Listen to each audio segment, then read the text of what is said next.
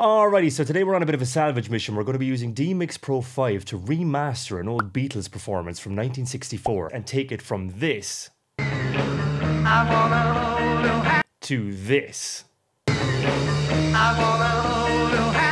Let's do it. So this is a performance of the Beatles from the Ed Sullivan Show in 1964. Alright, so the first thing I'm going to do is I'm going to open up DeMIX Pro 5. I'm going to drag in our Beatles one track. I'm pretty sure it's in mono. Yes, it is. We're going to listen to that. Now we're going to use DeMIX Pro 5 to extract the stems from this using their insane algorithm. So first thing we're going to do is click on this symbol. We know that this has vocals, drums, bass, and guitar. And in settings, I'm actually going to have all of the vocals on one stem. We could choose lead and backing, lead only, backing only. In this instance, we're going to use all vocals. I find it sounds the best. So we're going to go start. Now this is normally really fast, but I'm going to speed it up for the purpose of this video. And boom, there we have it. We have our vocals, drums, bass, electric guitars, and our residual. So the residual track is everything left over after the software has taken what it thinks is each of those things. Now, bear in mind, this is an old mono recording from 1964, so obviously it's not going to be the most perfect raw material for DeMIX Pro to extract from, but it's pretty damn good. So let's have a listen. So the original, let me just unmute it here, and this is what the original sounds like. Let's see how it does with the vocals. That's insane. Honestly, that it can extract that from something done in 1964 in mono is crazy. Let's check out the drums. But that's insane. All right, the bass.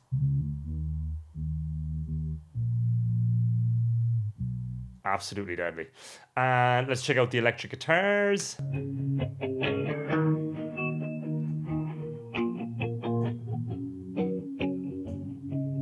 So cool.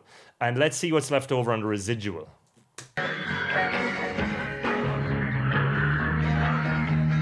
The residual almost sounds like a room mic. You know, it's got a lot of crowd and it's got sort of like the band in a room. Let me see to where it swells here. Let's see what's on the residual here. Yeah, crowd. I can see myself using the residual to kind of fill any holes that might be left in the sort of immediate stems, but it's so good to have that. So let's put them all together. So all of them together sounds like this. Take out the vocals. It blows my mind how this software is able to do things like this. I honestly have no idea how it's able to do it. Automatically, more or less. Like those vocals have gone. Let's see if I bring the drums and vocals out. Let's see what happens.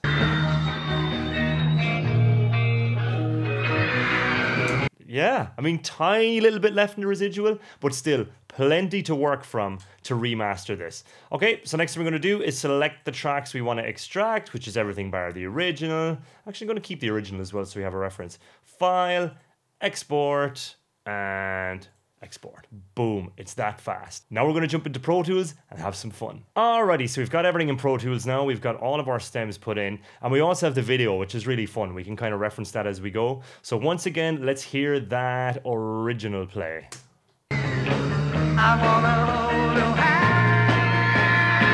And now let's have a listen to what I have done in the remix.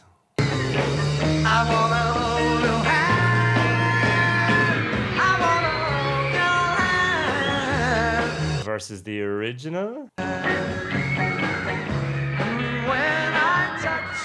Versus remix. It's pretty remarkable what you can do with this kind of software. So what you see is I'm able to mix these stems now because of the separation that DeMIX Pro 5 has afforded me. And it's also really interesting to see the little idiosyncrasies that happen within this mix. So first of all, I have to say that I imagine these mixes a lot of time are kind of done live. So there's a sort of a reaction to them, which is really cool. There are points where the drums come in, and you can see that the drums get turned up like here. So if we have a look at the drum stem here, you'll see the drums gives a big swell, but then it kind of disappears off into nothing, which is really interesting. So drums on its own.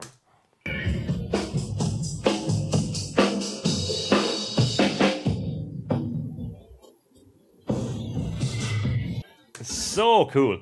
And what's really interesting, actually, I did a little loop on this. This would be so cool for like a visual. Have a listen to this.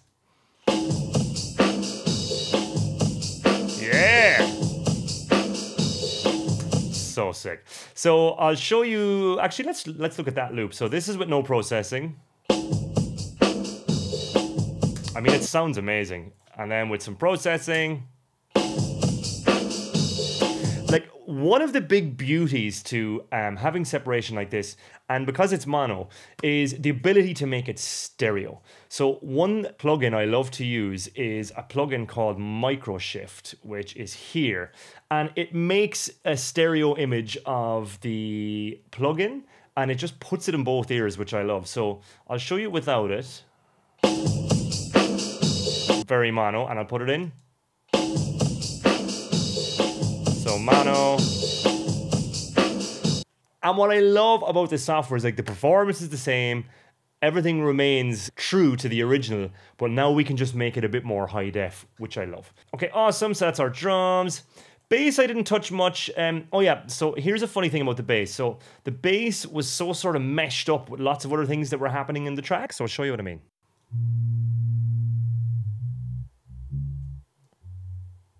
And then you see it kind of drops off. Here's where the residual is genius. Because there's going to be some applications where it doesn't get everything exactly as you want it. Again, you're at the whim of the source material. But because we had the residual, I was able to roll off absolutely everything above a certain point and keep that bass in there. So here is what I have. 1 second now.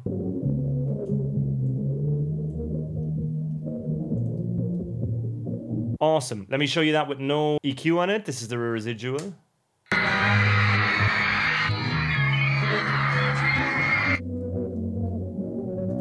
So it's like this amazing insurance policy, the residual. So all I did was copy the residual, roll off a load of high end, and it treated as like the bass help or the bass substitute, you know what I mean? So absolutely awesome. The guitars were really, really good. I actually loved what I was able to do here. I guess because it's an older recording and these frequencies were more sort of picked up. I always imagine, like, you know, the old TVs, they always have that kind of mid-rangey sound. They're definitely in the guitar world. So the guitars, I feel, get really well preserved in these old recordings.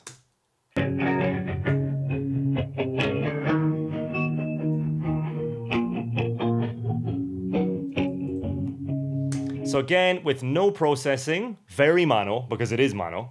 And with processing, just amazing. Awesome. And then our vocal. Again, no processing, going to be quite mono. I'm still in awe of this type of software, how it can do this, but listen to the separation in this and the vocals. Oh yeah, tell you some. I think you'll understand. Like, this is as people are screaming in their face. Recorded in 1964, and this software from 2023 is able to separate it to this level. This for me is the funnest thing about this software. This is honestly why I love being alive in 2023, because you can sort of peel back all the layers in this old stuff that feels like very much like stuck in that era. But this allows you to bring it in and, I don't know, just really appreciate it in a different way. That's what I love about doing this kind of stuff. I wanna hold your hand. Oh, you hear John coming in there, or you hear Paul coming in against John on the harmony. I wanna hold your hand. I wanna hold your hand. Insane. Again, all I have on this is a bit of EQ, a bit of compression, but most importantly, I have that micro shift in, making it a bit stereo. So here it is. I wanna hold your hand. I wanna hold your hand. Right in the middle, and then I wanna hold your hand. Awesome. With the residual track then, I've just left it alone. I didn't feel like there was anything to do with it. It's just adding that little bit of extra sparkle to it. You know, that I always feel like this is kind of like the real life part as well. This adds that little extra magic. And then you put them all together and you have this.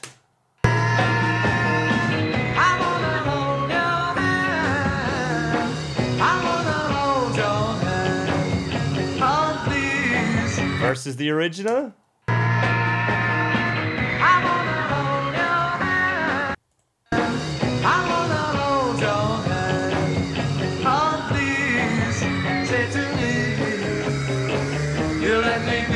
Original.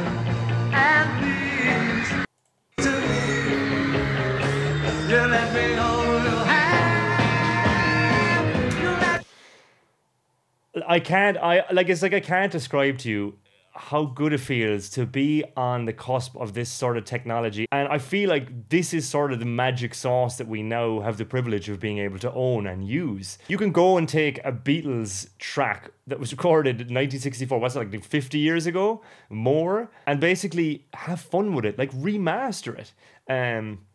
So if I can do this with something that was recorded back then, like imagine you had a catalog of loads of your old recordings that you wanted to remaster.